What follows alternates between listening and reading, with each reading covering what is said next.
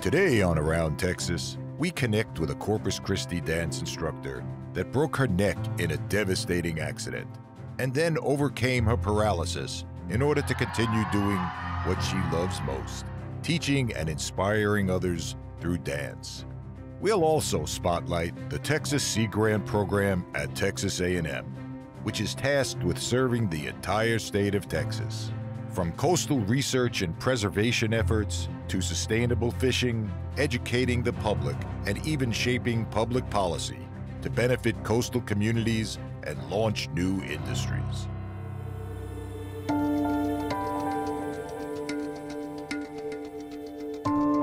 Everything is bigger in Texas, and the Texas A&M University system is no exception. With 11 universities and 8 state agencies, the people of Texas A&M are serving more Texans and making a bigger difference than ever before. These are the educators, researchers, emergency responders, and public servants of the Texas A&M University system.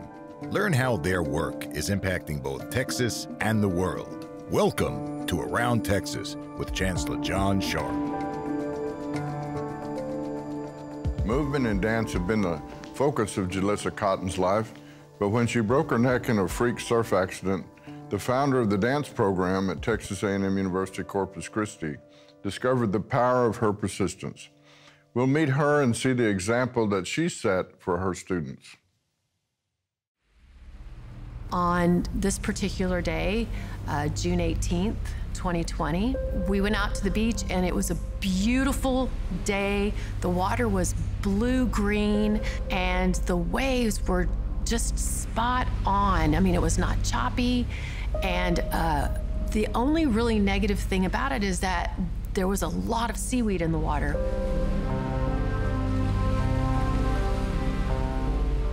We actually went out further than where we normally went, which was the third sandbar. And I get right on the top of the wave and it's like it disappeared and the board went straight down into the sandbar. And when it hit, it threw my face into the sandbar. And immediately I felt my nose break. And so I went to stand up and I couldn't move. I couldn't move my body.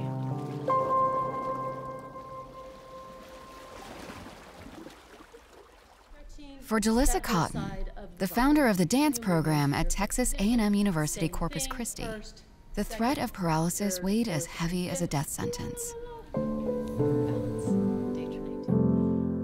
Well, my background is foundationally set in dance. I grew up in a ballet studio and got to experience performing in most of the classical ballets.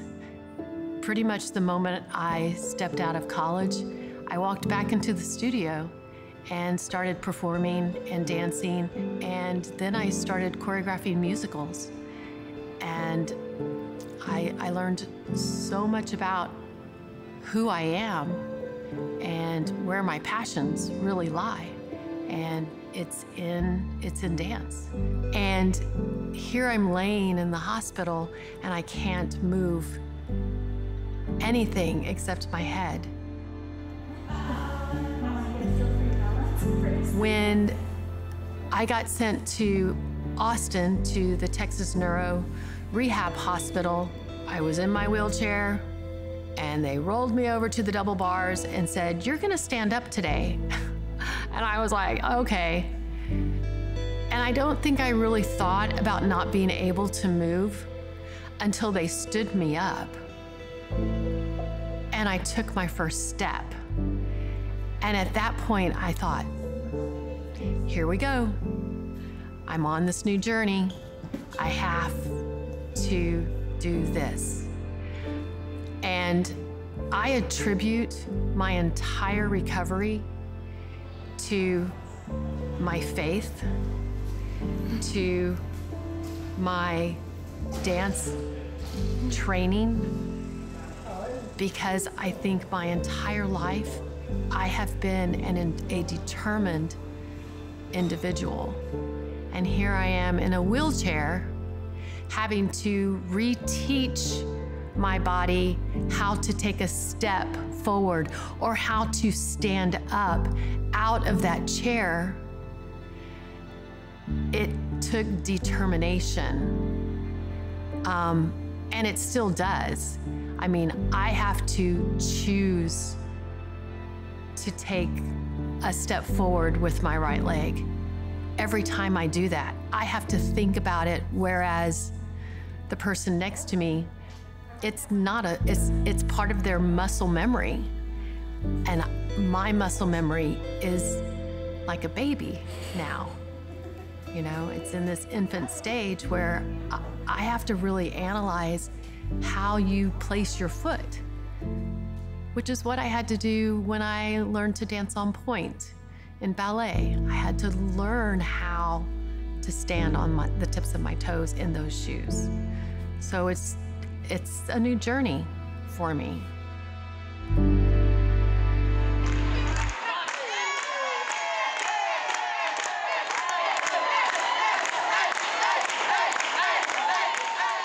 Jilissa is thriving. And now, so is the dance program she founded, drawing students with a fire in their heart to perform.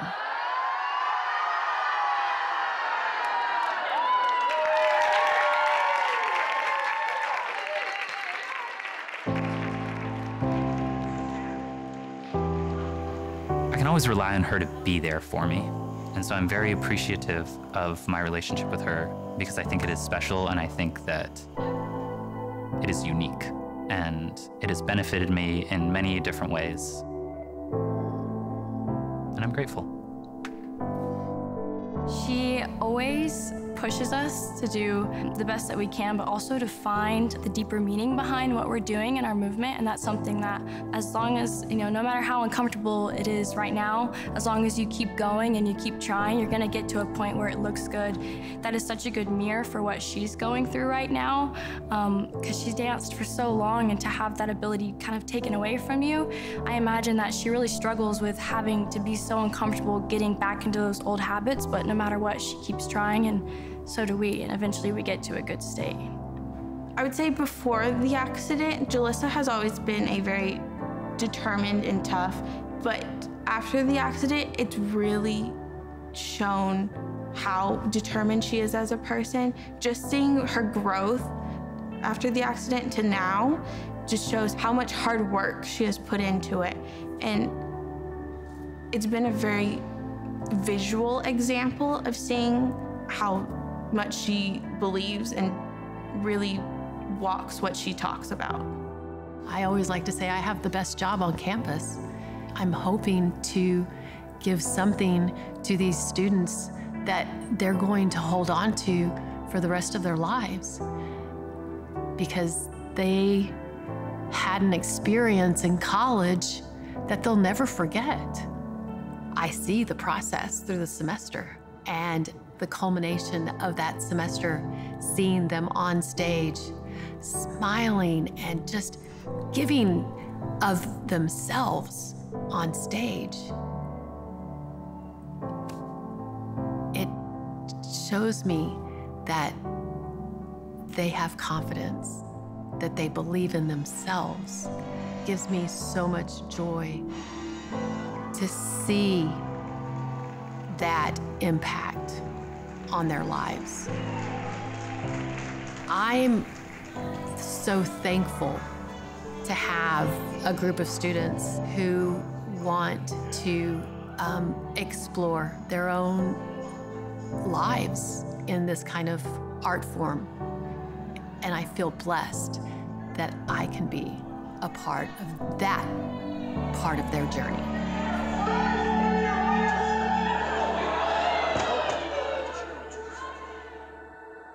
We're here with Jilissa Cotten, who's director of the dance program at Texas A&M Corpus Christi.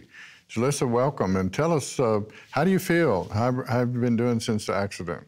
Well, thank you for having me, Chancellor. Thank you. I feel great. My accident gave me a lot of challenges, but my recovery has been very positive, and it's all due in part, I think, to my dance training. My doctors have been very overwhelmed with my recovery process and the time that it's taken me to walk again and use my arms again. And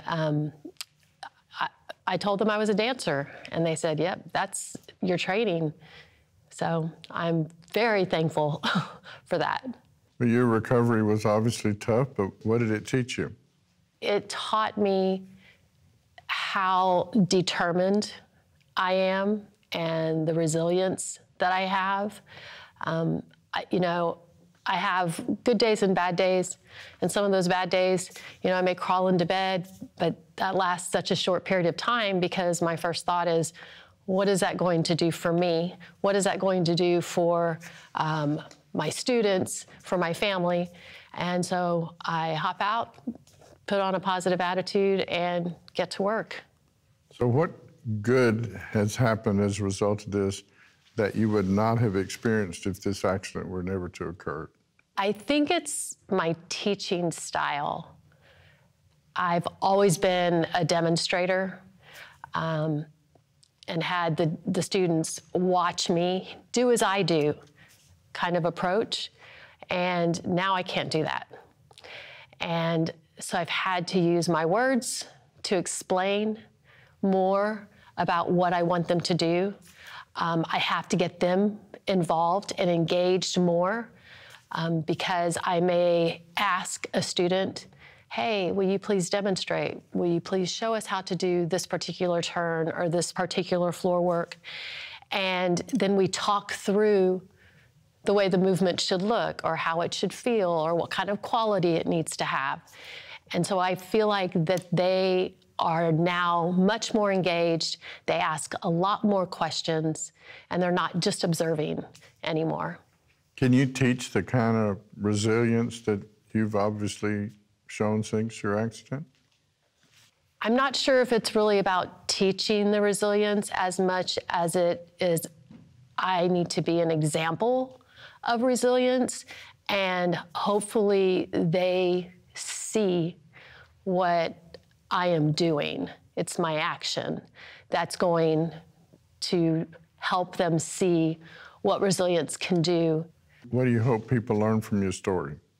What I would like for them to learn is that there's freedom in hope and determination, working hard, and forgiving yourself, especially when things may not go the way you want them to. Well, Jilissa, thank you for being here, and thank you for what you do for Texas A&M Corpus Christi and for Texas. It's my pleasure. Thank you so much for having me.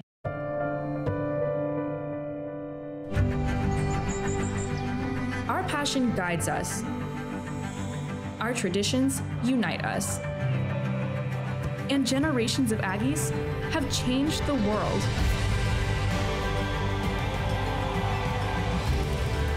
Forged in gold, we stand ready to serve.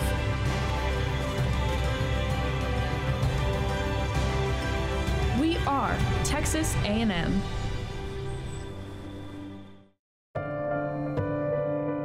Texas A&M University is designated as a Land, Sea, and Space Grant University. Dr. Pamela Plotkin and the team at Texas Sea Grant are charged with addressing real-world needs of the Texas Gulf Coast community. So today we take a look at some of the cutting-edge work being done in the Sea Grant program.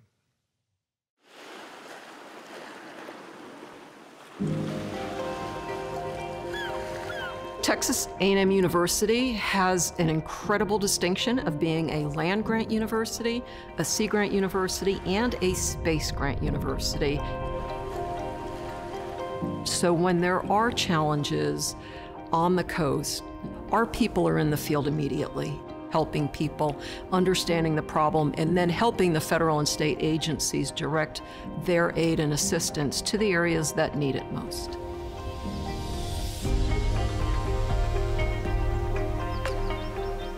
Most of our staff are located in coastal communities from Beaumont down to Brownsville.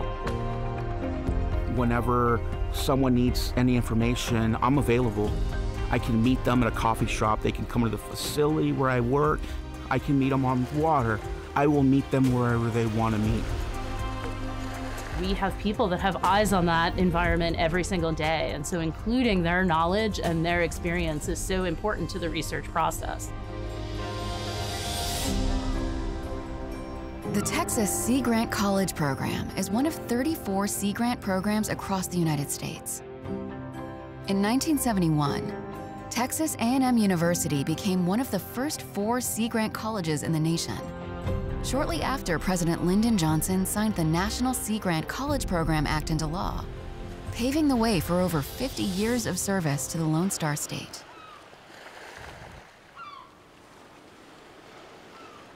Texas Sea Grant's headquarters office is located here on the Texas A&M College Station campus, but our charge is to serve the entire state of Texas.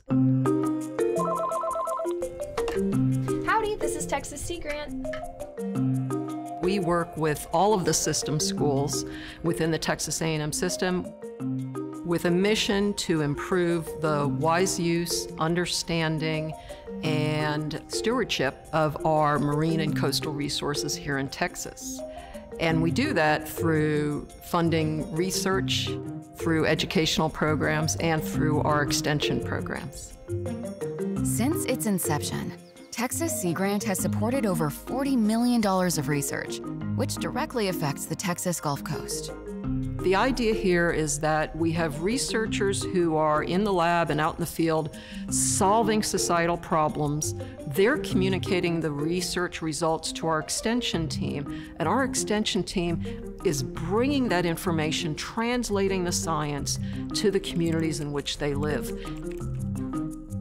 There's not just that one flow of information from researchers to extension, but there's a flow in the other direction so that our extension team know what the public needs and wants. And those folks have real significant trust relationships with their coastal communities.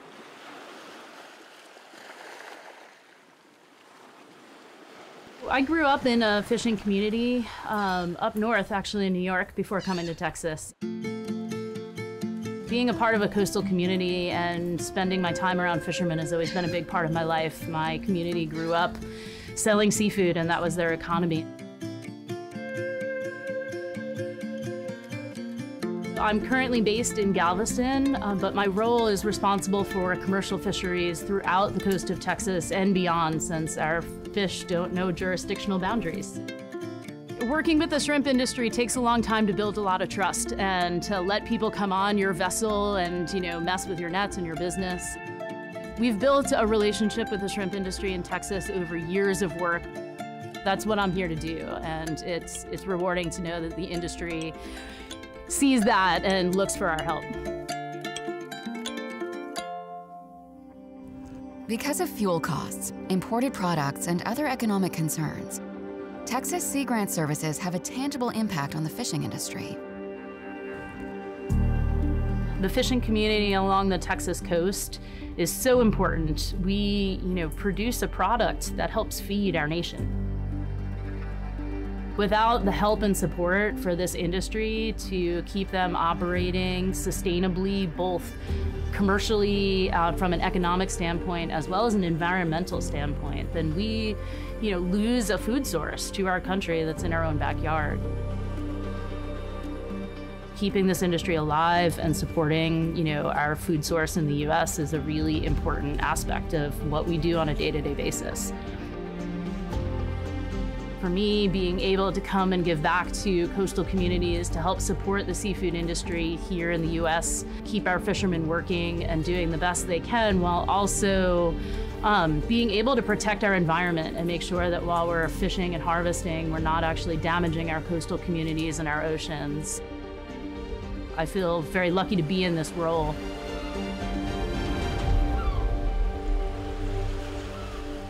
all across the United States in the last, I'll say, 5 years, there has been an incredible increase in the demand for oysters and boutique oysters. Due to this growing demand, the Texas House and Senate passed legislation in 2019 which legalized oyster farming along the Texas Gulf Coast. Texas Sea Grant has played a key role in educating the state legislature about the need for oyster aquaculture and has been instrumental in helping this new industry get off the ground. Texas was the last coastal state to allow oyster aquaculture when House Bill 1300 got passed. And what we're really trying to do is start the industry. I'm a Texan born and raised. I'm actually from South Texas. And I was studying oyster aquaculture in Florida. I'm really excited to be able to come back and work with Texans because honestly, it's right now, this oyster aquaculture industry is at its infancy, but it's gonna boom, and Texas does not even know what's gonna hit them. As the aquaculture specialist for Texas Sea Grant, Mario helps potential and current oyster farmers navigate not just the permitting process, but actually gets on the water with the farmers and shows just what exactly is needed to be successful in the industry. The reputation of Texas oysters is a pretty good one. Currently, Texas has permitted 3 farms. We're expecting to harvest over 1.5 million oysters. It's gonna taste beautiful and look beautiful on a half shell, which is very exciting for us.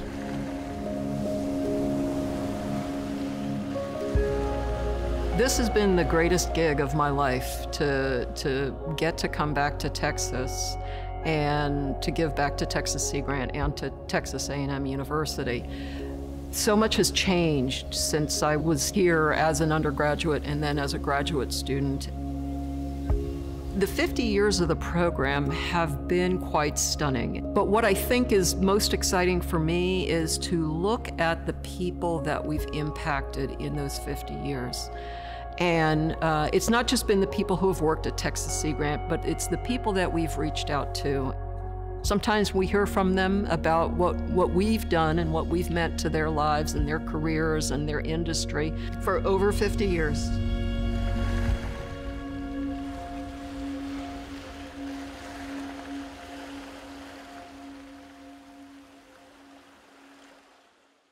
We're here with Pam Plotkin, who is the executive director of Texas Sea Grant. Well, the George Bush Library had a big exhibition on the 50th anniversary of Sea Grant. What was it like to look at that and go back through the whole history of the program? It was a dream come true for me. Texas Sea Grant has done so much in 50 years for the state of Texas, and specifically our coastal communities and our research universities. And so it was nice to be able to highlight not just the work that we've done, but all the partners that we've had along the way and our stakeholders and the achievements that we have collectively racked up over the last 50 years, from understanding the water quality issues like harmful algal blooms and red tide, and being able to mitigate some of those issues, as well as understanding the fisheries in our state and federal waters, and trying to restore those fisheries so that we have healthy and sustainable fish populations here in Texas. So you were a graduate student here. What's it like to be a graduate student and then come back and be the executive director of the Sea Grant program? It's a dream come true to be able to come back to Texas A&M University and give back to my university that gave me so much, and also to give back to Texas Sea Grant, because Texas Sea Grant supported me as an undergraduate student and as a graduate student. And then as a postgraduate, I was fortunate to get a marine policy fellowship and go to Washington, D.C. So Texas Sea Grant really helped me develop my career, and now I get to do that with others. I get to give faculty research support, I get to give graduate students research grants, and I get to give undergraduate students. So what's next for Texas Sea Grant? What's next? That's a great question. We've got a lot to do in the state of Texas, and we're continually evolving along with our coastal and marine resources. And so we're looking to advance many different areas of our program. One of them is aquaculture. And aquaculture is a multi-billion-dollar industry. And Texas, in particular, hasn't been as competitive as other Gulf states in aquaculture. And so a couple of years ago, the Texas legislature passed a bill to allow offshore bottom oyster mariculture here in Texas. And that's one of our new growth areas, is getting people excited about becoming oyster growers and developing that industry so that we can capture some of that $2.2 billion industry annually that is now met by the other Gulf states. About 80 to 90% of the oysters that are grown in the United States are grown in the Gulf of Mexico, and Texas has missed out on that. So we're real excited, and we've got an oyster aquaculture specialist who is leading that effort for us and teaching folks how to start their businesses, how to work through the permitting process, and how to be successful very quickly. Thank you, Pam, for being here and for what you do for Texas. Thank you so much. It's a pleasure. My name is Lindy Atkins. I attended Texas A&M San Antonio, class of 2021. I obtained a degree in fire administration. I currently work for the Harris County Fire Marshal's Office on the hazmat team. Being a firefighter has definitely changed throughout the years. We bring with us subject matter expertise and different technology to protect the county and the surrounding counties from any type of hazardous materials incidents that may occur. If we're not responding to a hazmat call, you can see us out doing community outreach programs throughout the day. I've been in the fire service for 15 years. I do want to make a full-time career out of this, and I would like to move up the ranks and eventually be a fire chief one day. Completing that degree in fire administration was most definitely on the to-do list of things to get accomplished. What I really loved about attending Texas A&M San Antonio was that the program was very practical to my lifestyle and my work style. I worked 3 fire jobs while obtaining that degree. And with it being 100% online, I didn't have to take a pause or leave an absence from being a firefighter, with the end result being that this is definitely going to help me advance up the chain in my career. That's it for this week's show. We'll see you next week on Around Texas.